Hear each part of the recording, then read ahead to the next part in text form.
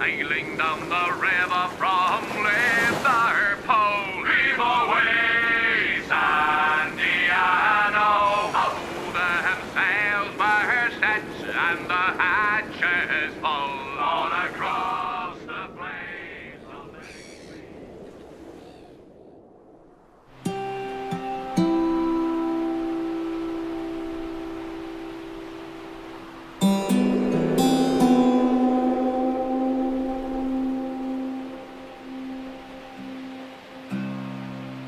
What's up for the morning, Andy? Morning up.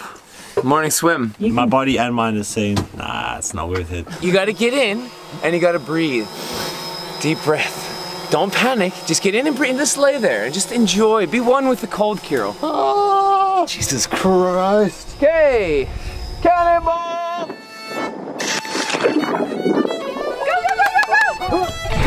Go, Kaza. Go, Kaza, go, I'm coming.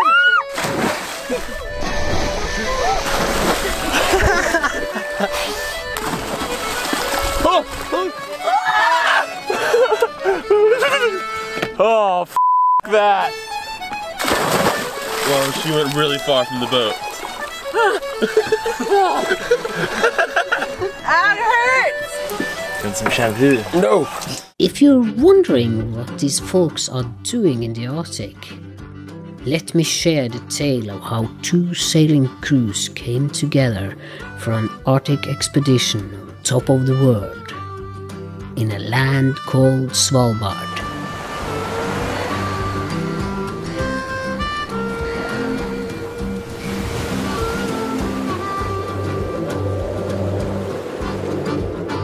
This frozen archipelago, lying at almost 80 degrees north, is just 600 miles from the North Pole. It's home to some of the northernmost settlements in the world, ancient glaciers that crash into the Arctic Ocean.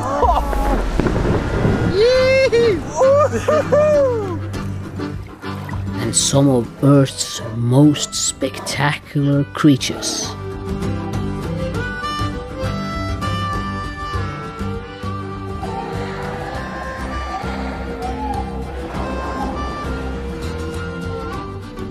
It would be a first for both crews to venture into the Arctic Circle, but the sea seems to bring people together in the most beautiful ways.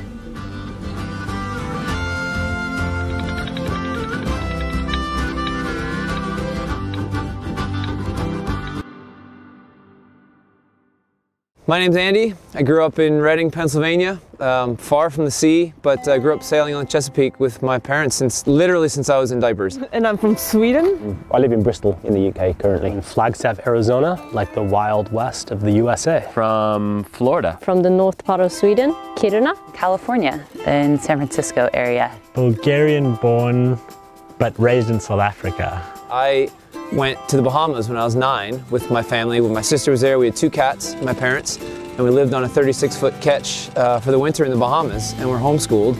They're some of the first true memories I have as a human, and it's the reason I'm sitting here right now, that trip, like 100%. And I went to New Zealand on a backpacking trip, and that's where I met Andy. And he and two of his friends had rented a sailboat for 5 days. And me and my friend tagged along. When I first met her on the bus, like that was it. That was the end of the line for me. She was it, and that was it. It took her a little more time to convince. And since 2015, this is our 4th full season doing trips on the boat with taking people offshore. It's sharing the wisdom of the high seas with those wise enough to seek it out. And that's it in a nutshell. The mission of what we're doing is trying to get people to experience what it's like sailing across an ocean self-sufficiently. So we met Andy and Mia in Stockholm just about 2 years ago and just felt like a kindred spirit when we were sailing across the South Atlantic this season. Andy sent an email through, and he said, hey, I don't know if you guys would ever be interested in this, but our boat Isbjorn will be in Svalbard next summer. And is there any potential interest of you or anybody else from the Delos crew to come up and do a little Arctic adventure? They had this opportunity for us to come sailing, and they asked, and we said, heck yeah. we wanted to bring Delos to the Arctic because we've admired you guys' work for a long time, and there's not a lot of other people in our age that are making a living in sailing exclusively. I first heard about Delos from a friend of mine that sent me one of their videos, and I watched like 2 minutes of the first video and saw that they were basically traveling, living on the ocean, diving, and filming it all. The Delos Project, I love that we're calling it the Delos Project. It's really cool, and that name in itself has bigger meaning than just the SV Delos YouTube channel. We've met so many incredible people over the years that have become part of our project that it's turned into this kind of community of people that we call our Delos tribe, and it spans the entire globe. Everyone has a similar sort of mindset that they'd like to live more with nature, do something a bit different, leave less of a footprint on the earth. That was the funny thing. So how did I meet Delos? On YouTube. Yeah, it kind of just happened organically, and yeah, then here we are now, together in the Arctic. Delos has always kept kind of at the equator and stuff, so it's going to be very, very interesting to see kind of how it is being on a boat in this weather.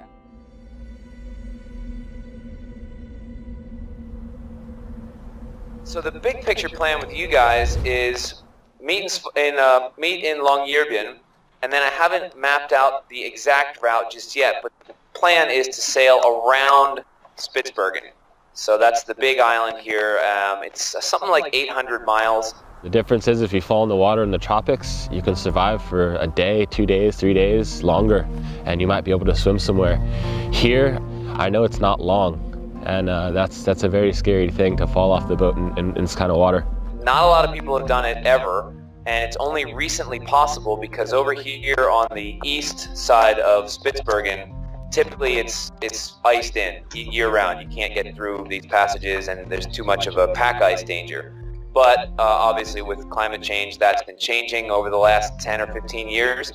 Svalbard is the extreme of everything. You know, you can't, I mean, I'm sitting here without gloves on and I'm regretting I don't have gloves. Like, it's just so much harder to do everything. I mean, sailing is sailing. You still got to sail the boat, you still got to take care of it, but the consequences are that much higher. Have you guys ever done any sailing like this before, like cold water like this?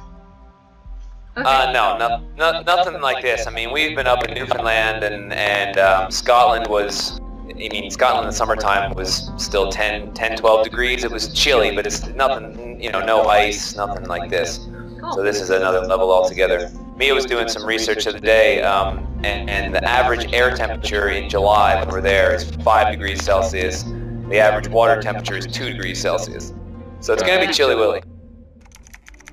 Yeah, when we first heard about Svalbard, I didn't even know where it was, and it took me a while to even remember the name and learn how to say it. Have you ever heard of this place? No. Never. Have you heard of Svalbard? Svalbard? No. No? Yeah, have you heard of it before? No? Svalbard. Yeah. What is? It's way north of Norway. Cold. Very cold. I didn't realise it was that far north of Norway.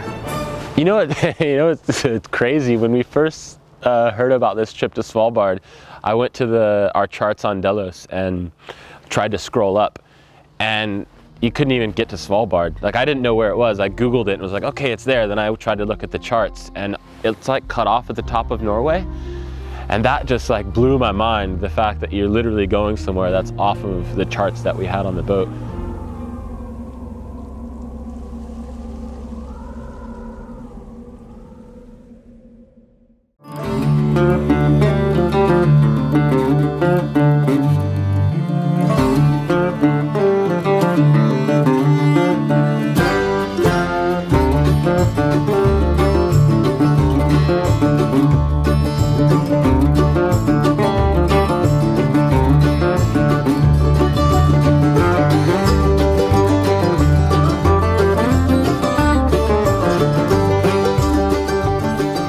What do you got going on there, Carol? You know, snuck on my new boots, bro. Is that what you're wearing on the plane, bro? Yeah, we going to the Arctic. What are you in? Yeah, I'm thinking it's been about a year of thinking and planning, and now we're here. Is it starting to seem real now, Brian? I was just gonna say, for it's me, starting like to feel now, real. it's kind of starting to feel real, although still not. It felt real the second I put pants on.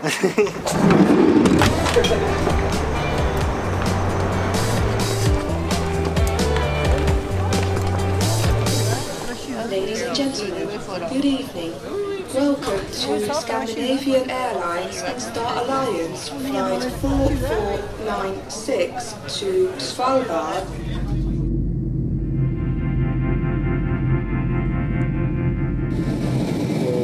It's pretty cold, huh? A little bit of turbulence, huh? I think we just fell about 2 meters straight down. Ja, da kan jeg ønske dere velkommen til Longyearbyen og Svalbard. It's just kind of one of those very real moments where you're like, oh, we're in the Arctic now.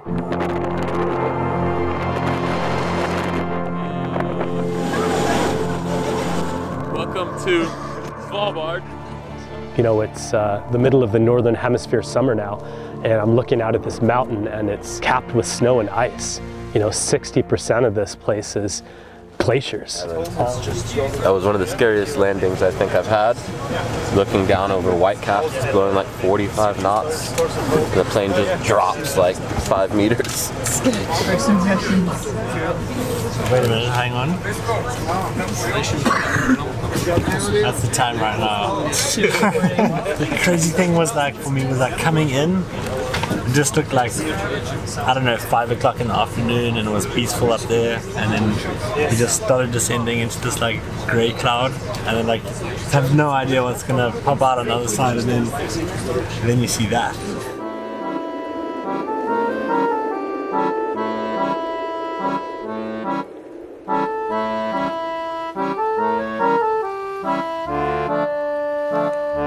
Can you tell me where the name Longyearbyen comes from? No. Formerly known as Longyear, this settlement was born from the coal mining industry.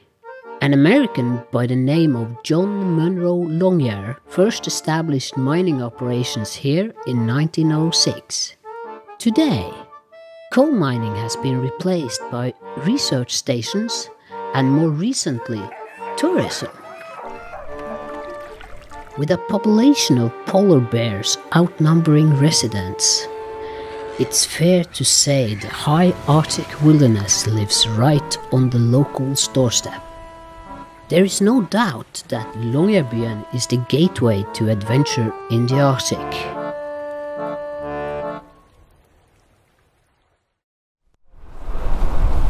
Where are we going, chaps? We're going to meet Andy and Mia today. Are we going to see the boat for the first time? Yeah, we're going to go see Isbjorn, the boat we're going to be living on for the next 3 weeks.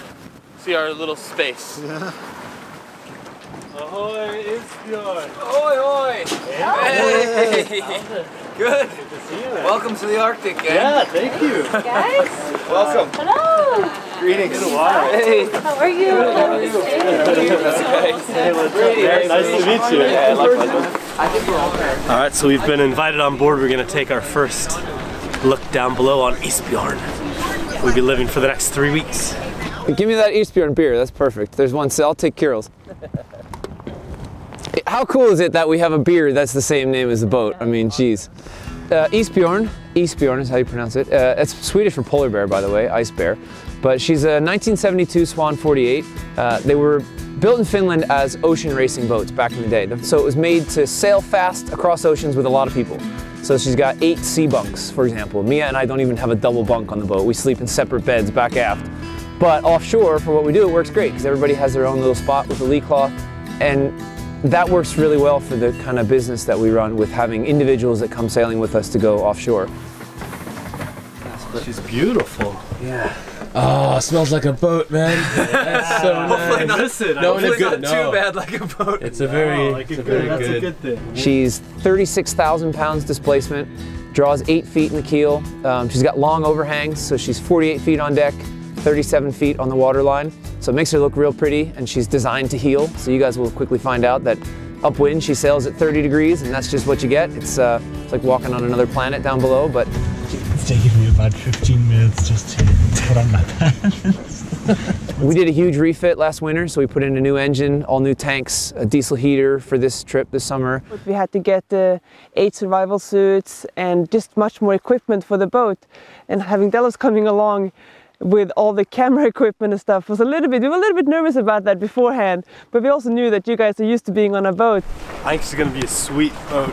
It's gonna be perfect ride. It's gonna be nice and cozy. It's gonna be awesome. Yeah, it looks good. Lots of room. Yeah. Lots of room. And cool crew. Cool crew. Yeah. Hey everyone, Brady and Blue here. You may have noticed there are no YouTube ads on this video, and there won't be any ads for the rest of this episode. Yep, so if you like what you see so far, head on over to 80northseries.com. There you can support our Pay What's Fair model and also watch episode 2, 3, and 4 of our Svalbard series. Yeah, your support really is crucial for independent filmmakers like us, so everything is appreciated. Hope you enjoy the rest of episode 1. Yee-hee!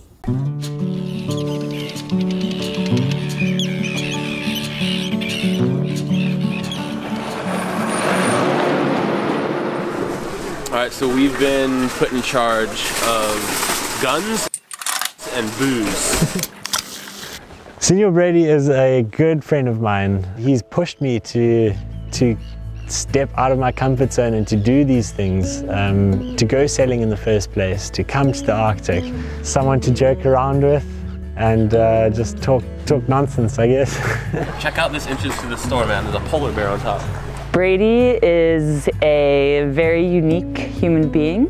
You know, in the year and a half almost that we've spent together, almost every waking and sleeping moment, I don't think I've ever heard him say anything bad about anyone else. Brady is my brother. He's my best friend, and for me it's really very special to be able to share so much time of my life with somebody who's not only like my family, but also my friend, and we share so many of the same interests together. It's ridiculous. Some people might say, how can you live with your sibling in such close quarters for so long? Like, you guys must argue like crazy. But I think, the biggest thing we get into is like, hey man, like, give me the camera, like you're using the camera too much. Whoa! Why do you think they put us in charge of guns? I don't know, man. Maybe they have a funny idea of who we are. Guns and booze. Right? No, they've got it pretty figured out, their arrangement of how the trips work and how everything goes. So here's the shopping list for the trip, and it's gonna be a lot of food. This is gonna be probably one of the longest trips we're gonna do. Yeah. So we're shopping for 18 days. 18 days, for 8 people. 8 people. Breakfast, lunch, dinner, because snacks. once we get out, there's no provisions. No, nothing at all.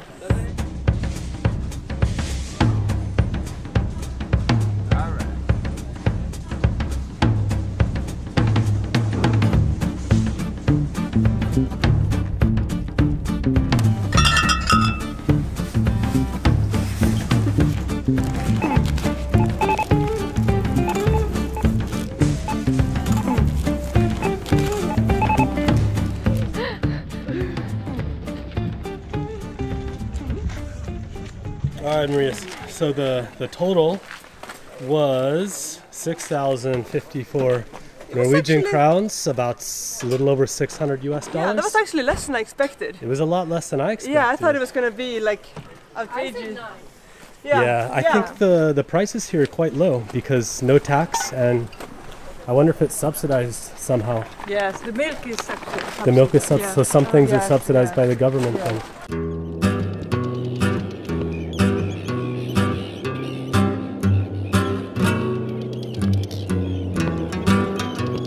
So one of the things that we have to do in order to take the boat out of Longyearbyen is we need to rent a rifle for protection against polar bears, and hopefully it'll never get to the point where we need to use it, but we're going to take it because that's what the law says. So whenever you're in town, you have to take the bolts out, and you do that by flipping this part here and make sure this part here it can turn. Okay. So when you put the bolt back, you have to make sure it's in the right position before you can do that, like that. And now it's in. Okay. Now I want you to try before you go.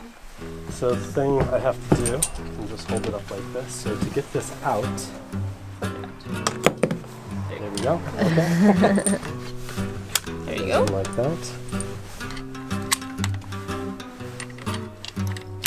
He has a, and then we can.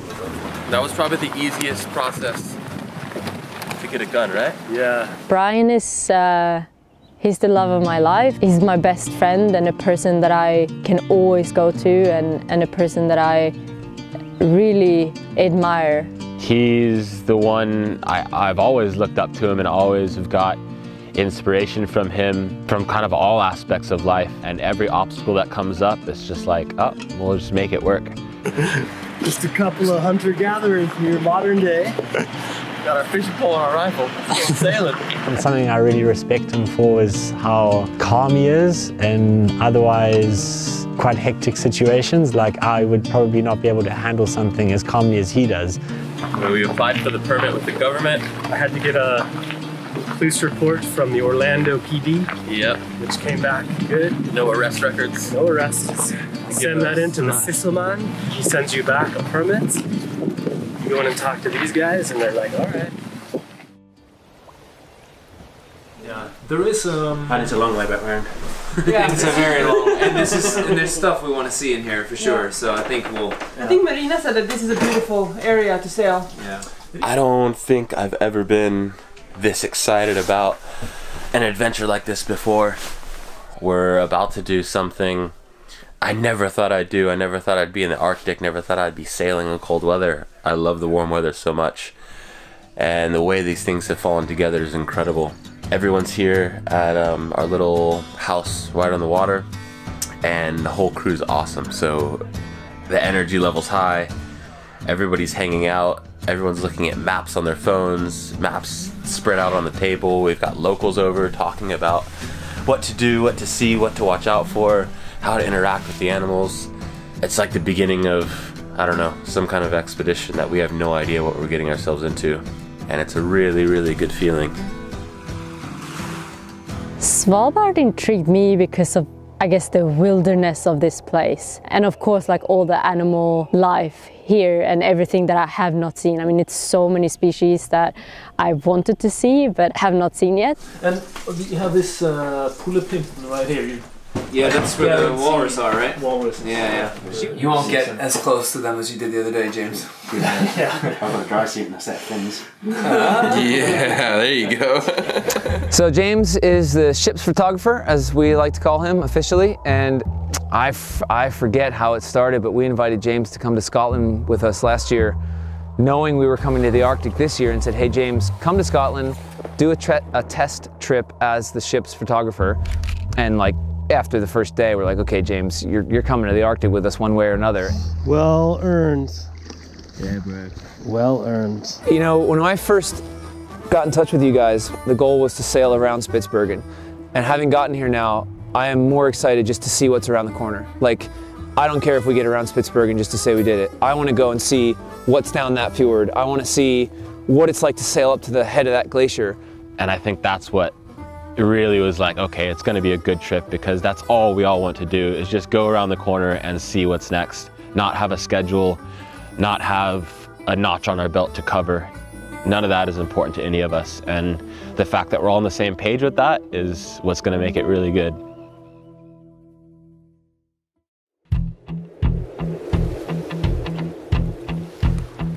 The day has come, and you know, it's time to set off, and the conditions are perfect.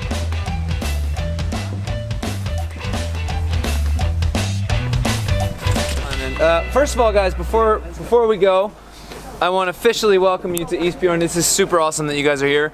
I want you to feel like you guys are going to be crew on the boat, and this is your home for the next couple weeks. So don't feel like you're guests, because I'm not going to take care of you like guests. Perfect. So make yourselves at home, and it's going to be a big relief to have real sailors on the boat to help with the sailing stuff. So yeah, let's go have some fun.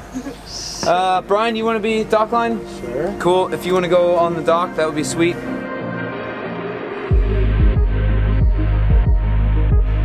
I can't imagine 6 months ago being in this position. Like, all of us are here and we're ready to set off north into the Arctic away from the dock. And the day couldn't be better. Like, it's blue skies, the total opposite of what I thought the Arctic would be. But it's the perfect day to leave, so we're going for it.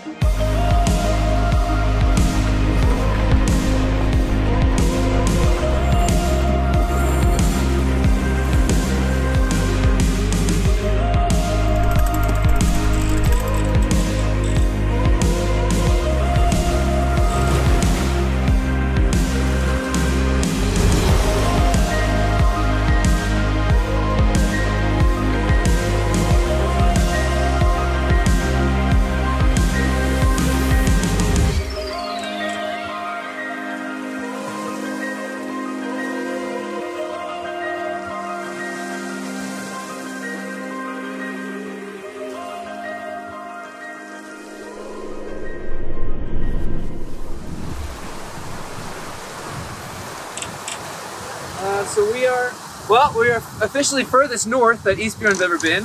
We are 78 degrees 36 minutes north and 16 degrees 25 minutes east. So we're getting up there. We're gonna crack 80 before this trip's over, I hope. From my point of view, the biggest risks would be the weather here. It is the summer, but we're still in the Arctic and things change really fast. Well, in the past, we've been able to jump off the boat at our leisure. I think up here, that's probably not a good idea because the water is around 1 degree, something like that. So if you fall off, it's actually a very, very, very scary deal. You have to think in advance, but then you also have to think in advance a little bit more than you normally would in tropical sailing. There's a saying that the Arctic will kill the unprepared. And I've had that in the back of my head, planning for this trip and having gotten here, that the minute you let your guard down is when something's gonna happen. And that's why I'm continuously on edge and will be on edge until we get out of here.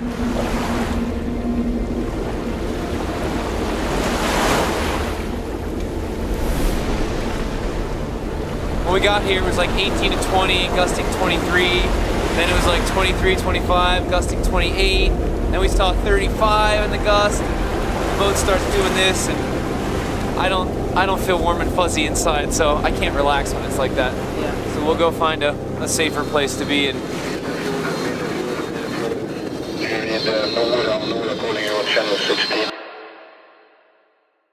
Hey everybody, wow, that was an amazing adventure. We had so much fun making this series, and we really tried to up our game to a new kind of like mini doco level. Yeah. We really hope that you had as much fun watching it as we did making it. Episodes 2, 3, and 4 are available to be streamed right now. Yeah. So if you want to see the crew leave the dock and sail on top of the world, you can stream them all right now at 80northseries.com. Yeah, we really tried to up our game with this one to like a whole new kind of mini doco level.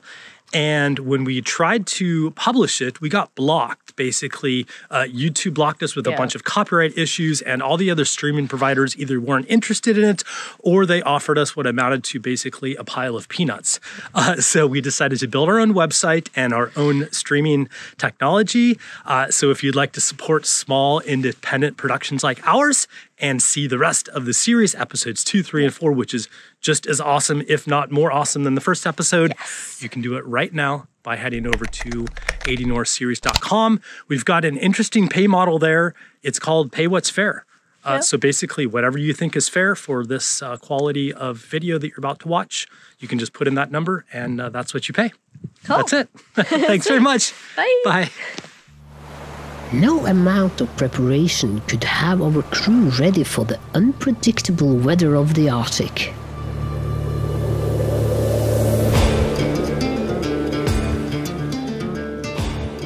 It's only been 6 hours since leaving the protected harbor, and the crew are already experiencing the unpredictable challenges that come with high-latitude sailing.